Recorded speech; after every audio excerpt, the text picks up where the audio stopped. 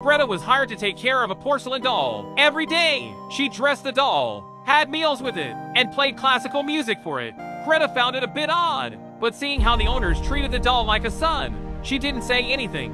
The elderly couple entrusted the porcelain doll entirely to her, planned to go on a trip. Greta had no idea where they went. She covered the doll with a blanket, poured herself a glass of red wine, and fell asleep in a daze. When she woke up, something strange had happened. The blanket on the doll had fallen to the floor. She quickly threw the doll into the bedroom.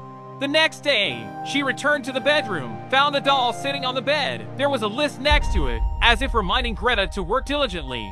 Greta was frightened. She immediately called the police. Strange sounds came from the phone.